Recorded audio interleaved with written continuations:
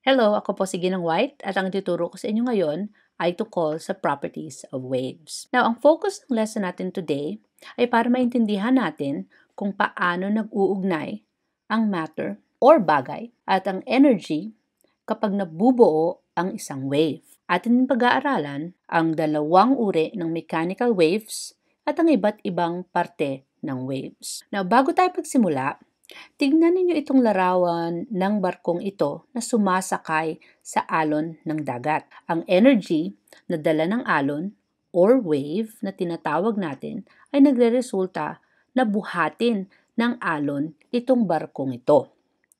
Ito ay isang halimbawa ng waves. Ang waves ay ang disturbance or pagkakaabala sa isang bagay na naghahatid ng enerhiya sa isang bagay na naistorbo. Ang energy ay ang abilidad ng isang bagay na gumawa ng aksyon. At dahil dito sa larawan natin, makikita natin na tinatawag natin yan, yung barko ay sumasakay sa alon para umusad.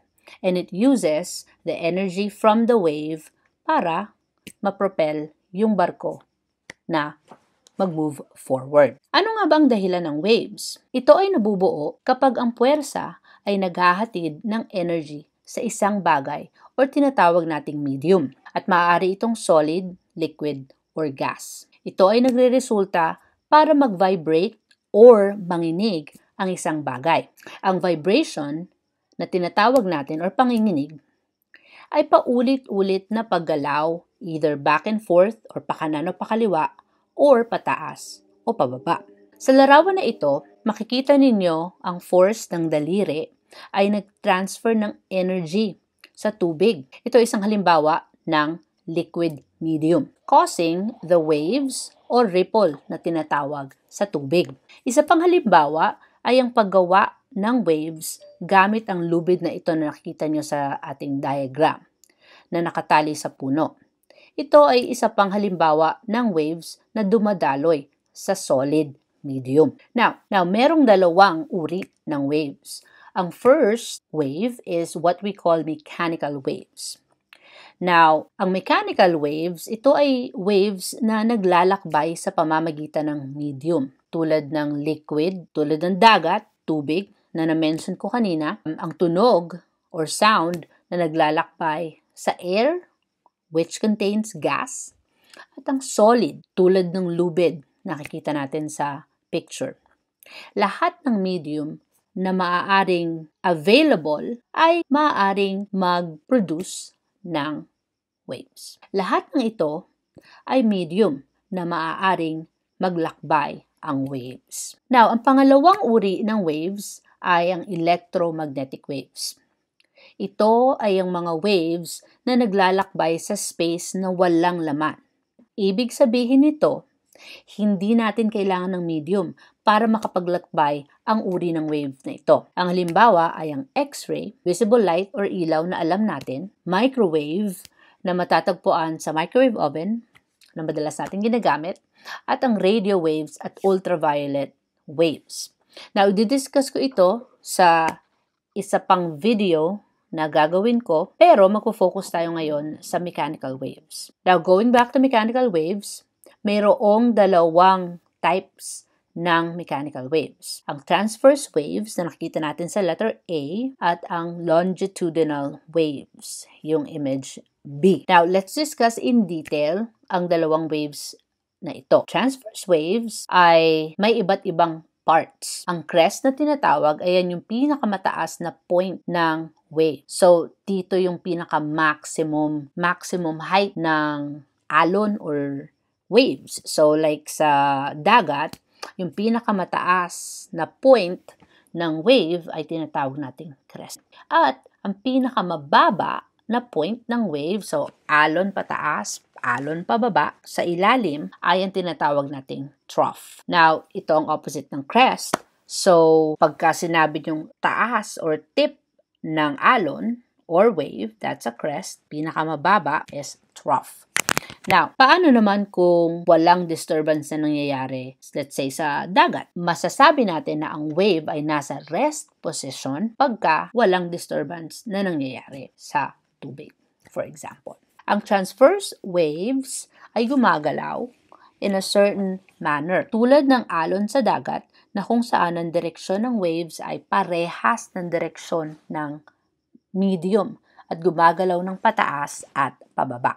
So, yan ang paano natin ilalarawan ang paggalaw ng transverse waves. Again, ang transverse wave ay tulad ng alon sa dagat na kung saan ang direksyon ng wave ay parehas ng direksyon ng medium at gumagalaw ito ng pataas at pababa. Now, ang longitudinal waves naman, yung medium ay naglalakbay back and forth, pabalik-balik kasama ng wave. So, kung makikita nyo yung spring, kung baga, pumupunta yung wave pakanan, pakaliwa, back and forth na tinatawag. So, yan ang ating longitudinal waves. Now, ang longitudinal waves ay may dalawang parte. Compression, kung saan yung mga particles ng waves ay magkakadikit, at rarefaction, kung saan ang mga waves ay magkakahiwalay. So, yan ang dalawang parte ng longitudinal waves. Now, may iba't ibang properties ang waves. Ang una dyan ay ang amplitude.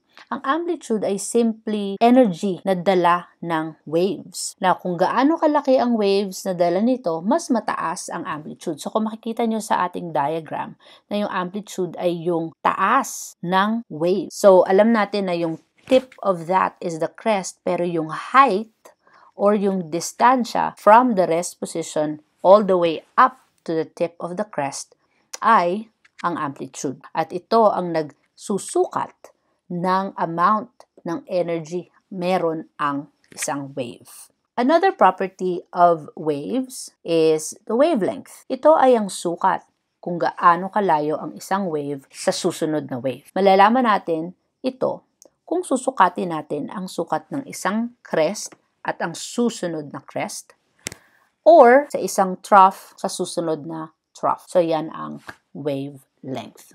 And of course, ang isa pang property ng waves is frequency. Now, ang frequency ay ang bilang ng pagdating ng isang buong wave paglipas ng oras. Sa bawat dating ng waves per second, malalaman natin ang frequency.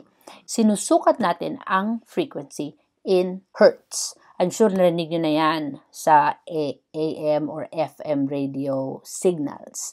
So, AM radio, FM radio, merong certain frequency yan in hertz. So, yun ang tinatawag nating frequency. And lastly, ang wave ay may bilis or speed. At malalaman natin ito by multiplying wavelength times frequency. Ang speed ng wave ay actually ang magsasabi kung gaano kalayo ang mararating ng waves over time. At malalaman natin yan once again sa pagmumultiply wavelength and frequency ng waves. Ating pagbalik-aralan ang diniscuss natin today about waves, na ang waves ay mabubuo kapag ang medium ay nakaranas ng puwersa na magbibigay ng energy dito na nagre-resulta ng pag-vibrate dito. Tinalakay din natin ang dalawang uri ng mechanical waves, transverse and longitudinal waves. At lastly, tinignan din natin ang iba't ibang properties ng waves tulad ng wavelength, frequency, amplitude, at wave speed. Sana ay may natutunan kayo sa ating maikling lesson tungkol sa properties of waves. And I hope this helps. And I'll see you in class. Bye!